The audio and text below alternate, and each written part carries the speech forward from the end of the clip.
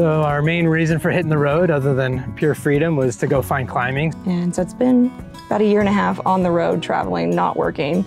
I never would have got to do this before if I was working full-time and waiting for those 2 weeks of time off. I'm Jess. And I'm Shawn. And this is our Van Scullivan.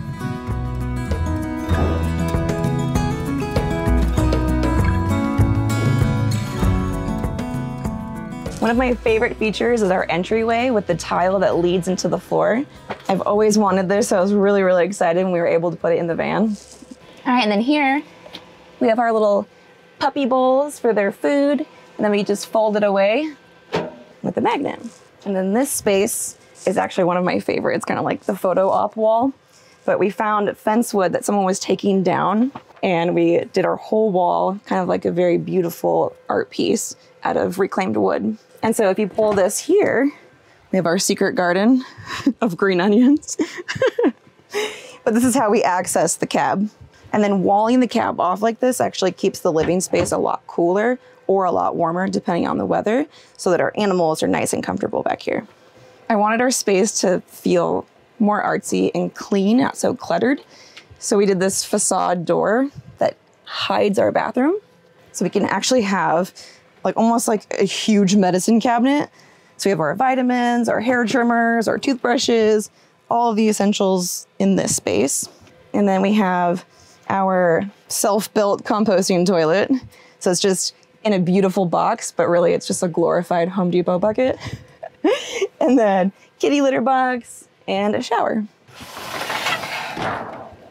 So it's really nice because it's actually like a separate room, so you feel like you have privacy.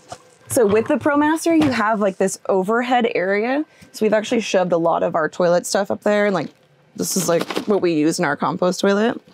So it's nice to just tuck it all away.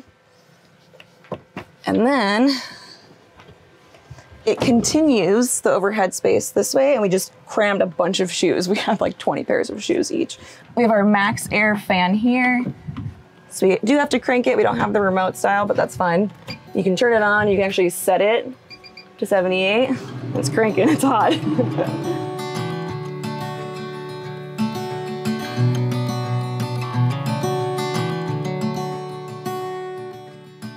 So our entryway tile is actually matching our backsplash behind the sink.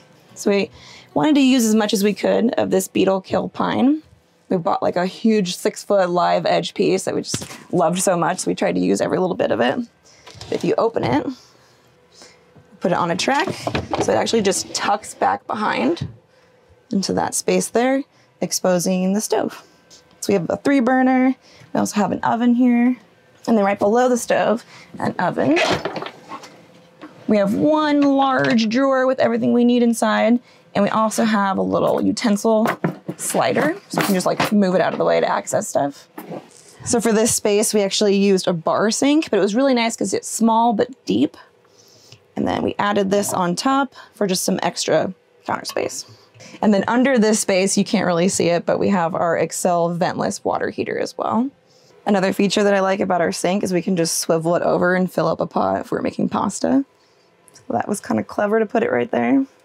Up here, this is where we keep some dishes, some spices, and lots of food storage. So we thought that this was very helpful to add these cargo nets just to hold everything inside. The cabinets stay closed when we drive, that we've never had them open. But then once we parked somewhere and we went to open it, like cans of food was falling out your face. So this really holds everything in. And then we added this later and realized, why didn't we do that sooner? It holds so many like little tiny snacks up there really well, and you can see everything. You're not like digging to find something.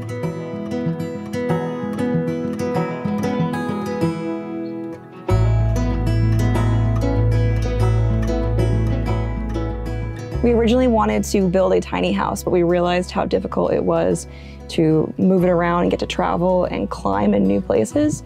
So we kind of narrowed down our budget to what we could afford and decided to move into a van. And we built it out so we can live in it full time, felt like home, and we can travel around and keep climbing and seeing new places. Yeah, with the tiny homes, I was on 3D SketchUp, basically making a 28 foot with a gooseneck, and then down to a 20 foot with a gooseneck, and then down to a 20 foot with no gooseneck. They kept getting smaller and smaller just because of budget, and we wanted to be able to move around. And when you're in a tiny house that you have to tow around, it's a little bit more difficult as far as finding spaces or terrain that you can cover. So the van just kind of made sense to be able to get to the places we wanted to go.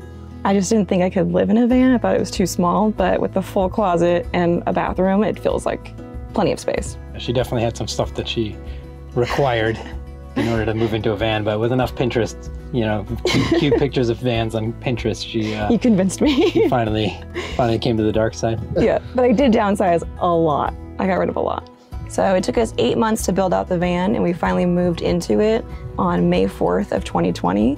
And we worked about 6 months full-time, our regular jobs, and then we quit, hit the road on November 1st of 2020. And so it's been about 1.5 years on the road, traveling, not working.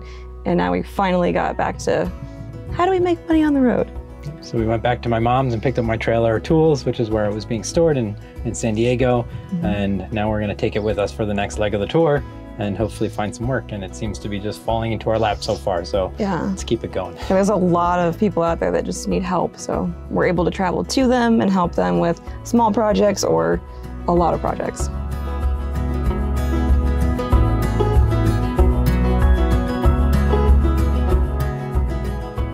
So we decided on a Murphy bed so that we can open up the space in the back of the van and actually have seating for entertaining guests. We fit side to side. We're pretty short, so Shawn fits perfectly from side to side of the van, like his feet are almost flat. And I have plenty of room to move around. But so most people, you know, you have to decide, can I fit side to side? Which direction do I need my bed to go? And for us, it worked out perfectly to have a Murphy bed style. And we just added a table so that we can also enhance our entertaining space. We didn't have a table for 2 years now. So we actually just built it. We used some more recycled fence wood that we found to match our wall. And we epoxied the top. There was a little knot and a hole, so I put some dried flowers inside. It's my favorite feature now. Okay, aside from my beautiful hat collection and more saved fence wood, we have a bench below here, and it opens like so. We've shoved all of our climbing gear in here. So on this side, we have our other 20-inch bench. This is where we have our water tank, tools, we have our water pump and accumulator, and we have our heater. So in this corner, we have the thermostat, so we can actually set the temperature for the heater, so it'll kick on whenever it needs to. So that way we feel comfortable to leave the pets inside the van when we're in cold temperatures. So under the cabinet here, we have our Wow Odo projector, and we can project movies onto a pull-down screen when the bed is down. We can also hang a screen on the back of the bed here to watch movies when it's in bench position. And I wanted to show you our clever curtains that are on these bungee cords. Our cat loves to lay in them like a hammock. It's kind of like a happy accident. But if you slide this over, pull on this, we have 1-inch insulation window plugs. So it keeps it really cool back here or really warm when we're in cold temperatures. So one feature I absolutely had to have was a full-size closet to hang clothes and jewelry. But we strap it in so it's not moving and like the hangers aren't hitting the doors while we're driving. And I have 2 purses hanging in here, panties, socks for both of us. We have tons of jackets, lots of jewelry. I also make jewelry on the side, so I got all of my jewelry making supplies shoved on top here in this shelf. So in the space below the closet is our refrigerator. The map is very special to me. It was my grandfather's from the Navy. So we did a little Mod Podge cover to the fridge. We just open that up. We added these straps to the handles so you don't have to shove your hand in there, but makes the opening very convenient and easy. We keep both sides a refrigerator. We just don't find the need for an entire half of this fridge to be freezer. But you can set the temperatures on this side and you can make it a freezer if you'd like.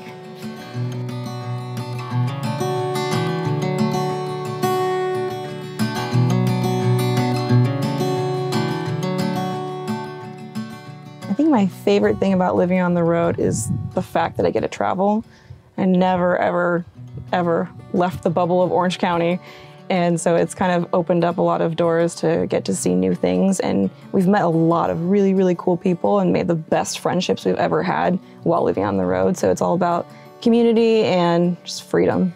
Yeah, I mean, for your freedom seems like it's the obvious answer, but it's definitely all the people you get to meet, all the places you get to see that most people don't see in a lifetime. And we saw the entire country in a year and a half. So, I mean, we started in Boulder, Colorado, head to the West Coast, went all the way to Washington, cut over to New York, down to the Florida Keys, and then back up to San Diego. So we kind of did a big loop around the entire country. And I have family all over the country. She has family all over the country. So we had kind of destinations, but we followed an app called Mountain Project, which is like a climbing destination app. So we can just kind of go from point to point for climbing. And it kind of helped us narrow our trips down to like 2 hours at a time. So we didn't really ever have to go for long 5-6 hour drives or whatever. So we got to see a lot of stuff. My Google Maps history pins just like light up a circle around the outside of the country. So it's kind of cool to look back. Yeah, I was gonna say, it doesn't feel like a road trip. And we also got to visit family and friends that moved away and we haven't seen for years. So it was like, I never would have got to do this before if I was working full time and waiting for those 2 weeks of time off to get to maybe go somewhere for 4 days.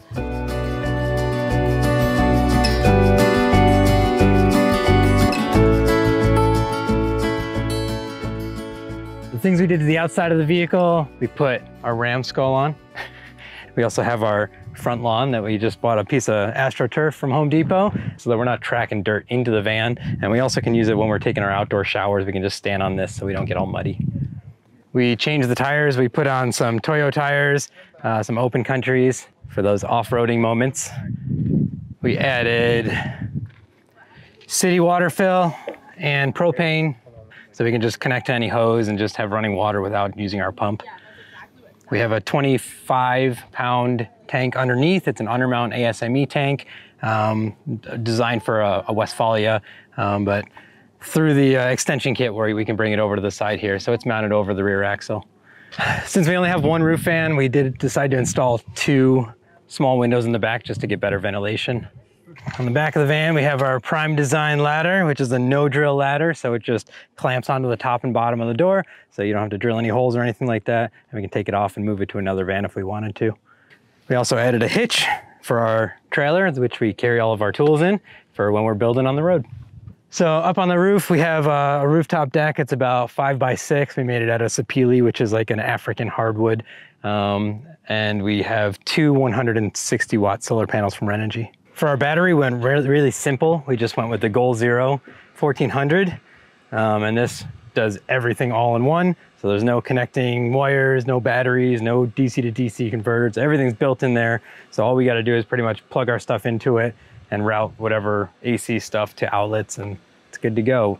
If you're doing your own build and you're not super familiar with electrical stuff, these things are an awesome way to go. They can cost a lot, but I would say generally they don't cost as much as even like a regular, setup that most people would have in their van. So our main reason for hitting the road, other than pure freedom, was to go find climbing. So this is where we store all of our climbing guides. We built these out of the same fence wood that we used in the interior.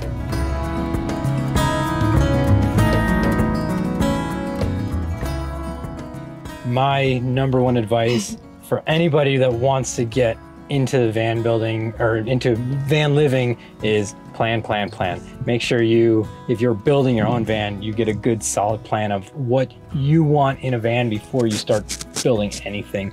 We run into a lot of people on the road that are like, it's hard to live on the road because we don't have this or this. And it's like, to me, it just instantly pops into my head.